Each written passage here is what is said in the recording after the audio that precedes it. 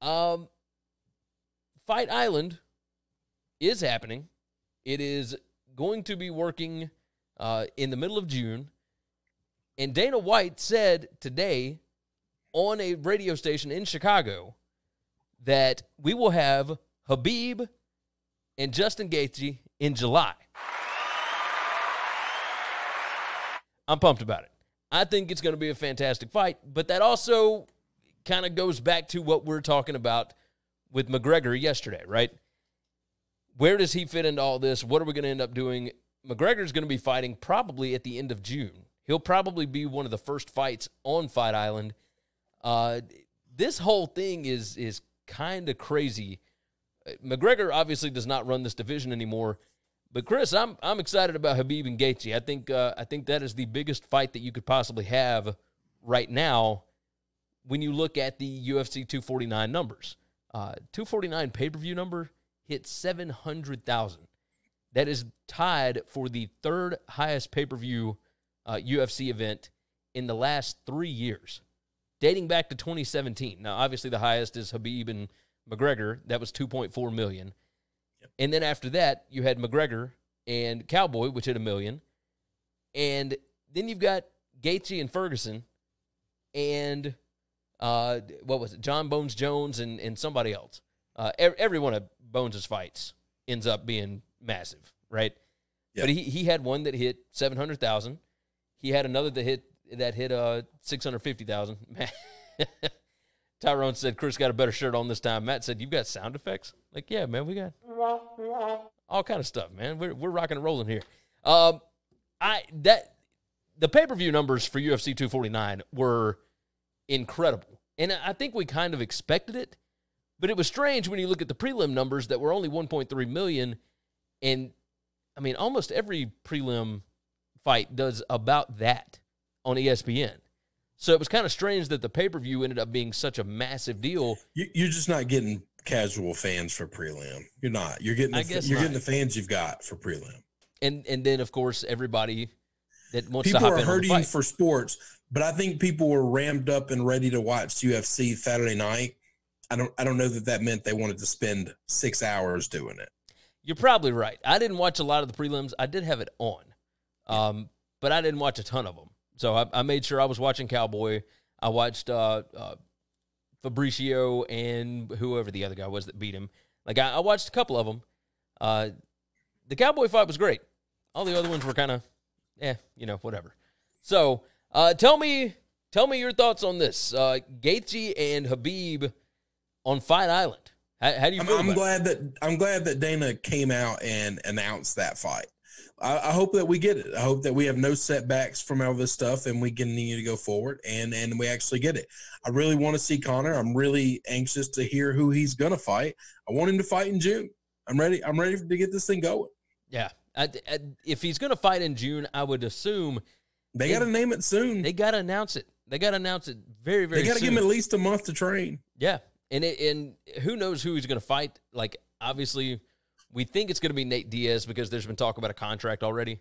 I think it should, if he wants to stay in 155, I think it probably needs to be Dustin Poirier. Excuse me. Poirier, whatever. I'm excited because they're going to be doing fights just nonstop, it feels like.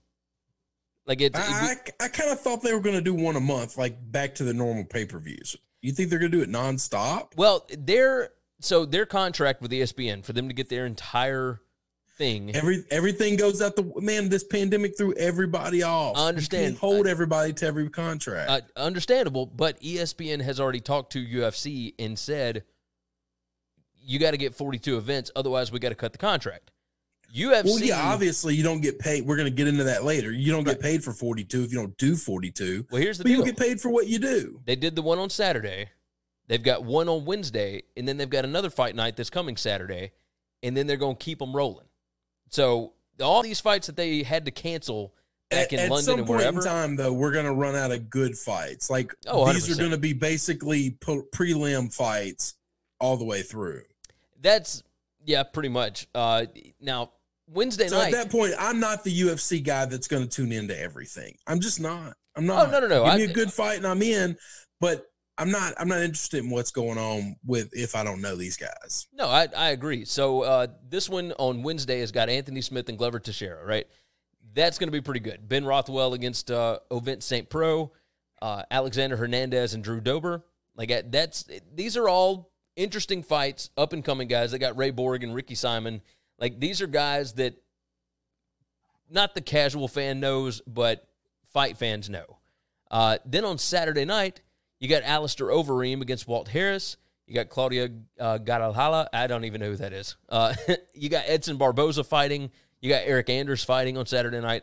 You got names. You got some guys that were supposed to be fighting and now are finally getting a chance to. Now, the next one is not scheduled until June 20th.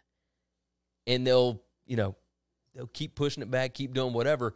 But yeah, at some point, yeah, you're going to run out of, good fighters. You're going to run out of things that people are interested in.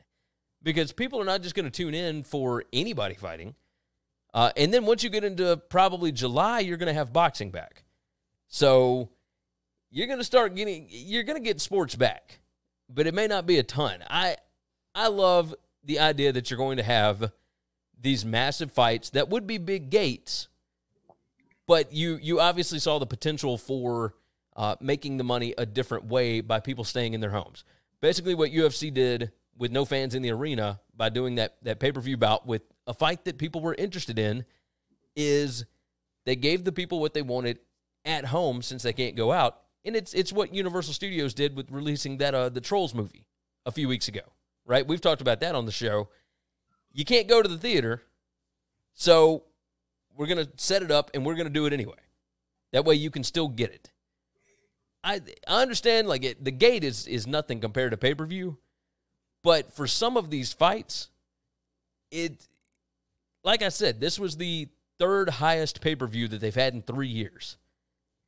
Some of these fights, the gate really matters. Some of them, it doesn't. The gate doesn't pale in comparison to the pay-per-view.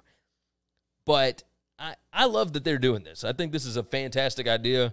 I'm glad that they're not waiting around to get Khabib and Gaethje because typically Khabib... No, I'm with you. I'm for that. I'm not against any of that. Yeah. But trying to do 3 or 4 events in 1 month is just...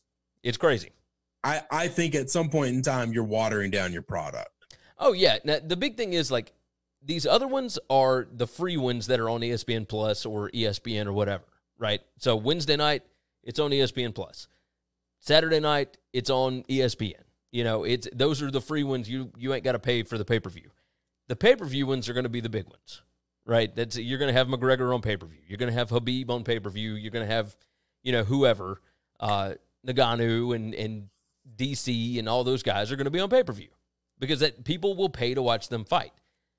But nobody's going to pay for Anthony Smith and Glover Teixeira. Nobody's going to buy that pay-per-view. But at least it'll be on a Wednesday night when nothing else is going on, and it'll be interesting. The McGregor stuff, he said he's looking forward to seeing the fight in July, but I think he's coming back in late June. I think McGregor will probably be the first fight on Fight Island. I think it's going to be a massive spectacle. People are going to be interested because they're supposed to be doing this on a beach, man. You remember us talking about this? It's going to be insane. So I can't wait. I think McGregor's going to be the first one. If it's not Nate Diaz, I think it'll be, Dustin Poirier.